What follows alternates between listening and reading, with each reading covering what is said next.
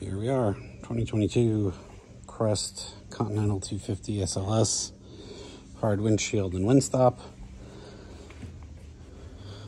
The boat is in perfect condition, and this had lots of tasteful mods done, including, although down now, a front bimini from Craig's Canvas, has a Mercury 4-stroke Verado 350, has onboard battery charger, as well as a third AGM battery for just the stereo. The stereo was upgraded to all JL Audio M6, 8 of them, 7.75s throughout the cabin, as well as some supplemental tweeters. There are 2 Frio 10s and one 12 in a ported box. There. And everything is in perfect shape. The entire boat was ordered absolutely to the max, and there's kind of nothing left with it.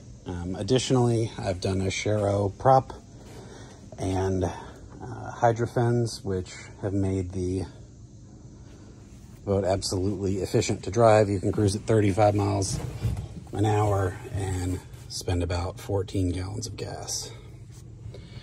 In here, we've got all of the fish stuff, as well as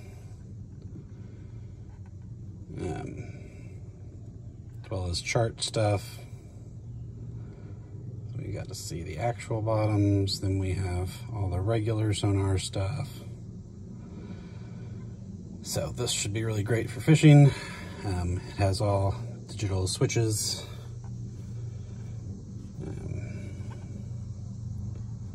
Inside the vessel, so everything that you want to control, like all the crazy interior lights, you can turn on and off from here.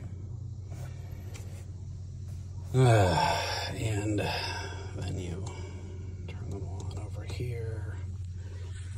And you can see there are party lights on outside. It also has underwater lights and a bunch of interior lights in both the speakers and along the floor for safety, as well as inside the helm.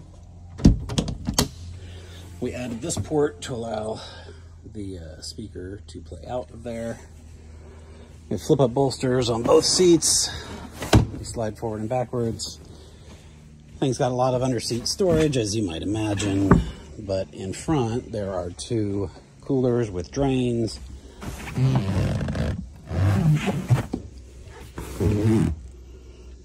and then lots of dry bag storage, and we put our trash can in there.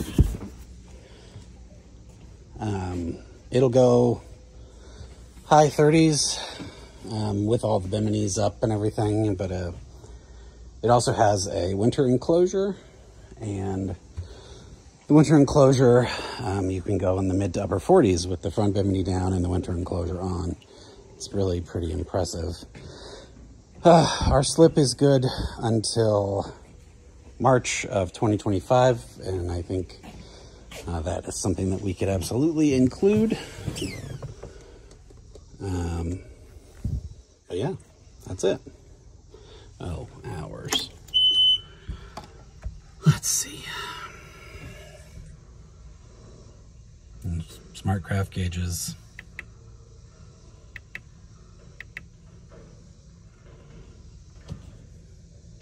$80-gallon gas tank. 46.4 hours. That'll go up a little bit, but not a lot. And I